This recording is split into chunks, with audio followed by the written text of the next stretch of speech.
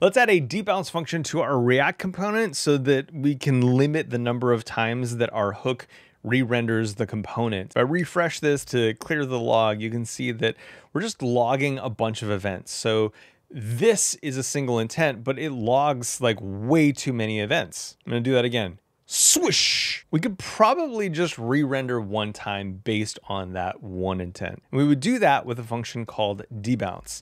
Now you can get this debounce function from a ton of libraries like Lodash or underscore, lol, underscore. I'm gonna copy and paste it in, but this is literally Lodash source code. I should probably reference that, Lodash. Now, when we have debounce like this, it takes a function and a timeout, which defaults to 300 milliseconds. But where do we put it inside of our useEffect? I'm gonna put it right around our handle resize function.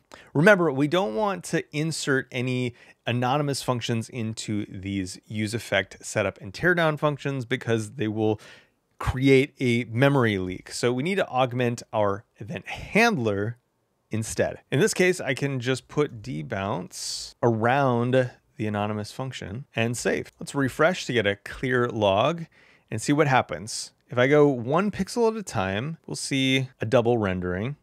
This is fine because React actually does this in development mode. It's super confusing in situations like this, but it does that. Now before, when I pulled this way, we would see a bunch of events firing, and now we just see 2, which is exactly what we want. Let me do it again. Swoosh, 2 again.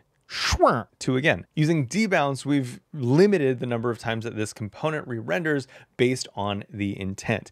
But we haven't changed the UI. The UI still works. So if I pull this, whether I go slow or fast, it's still going to respond. It just waits a little bit of time. Now, with our debounce function, we can actually provide a time. So we have 300 milliseconds by default. But if we wanted that to be faster, just find our debounce, provide that second option. We could pull this down to 1 millisecond, which would probably get us pretty close to what we were seeing before.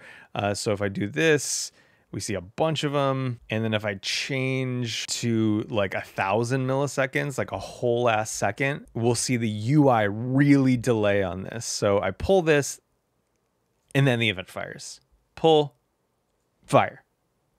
But it's not fire, it sucks. Now I talked about this double rendering thing. Every time we see this event fire, we see 2 of them fire. I actually want you to look into why that is. I'm gonna give you a clue. It's a React feature called strict mode. Do your best to find it and turn it on and off. You should be able to, on demand, to be able to see just one of these events if you want to, or turn it back on and see the double firing.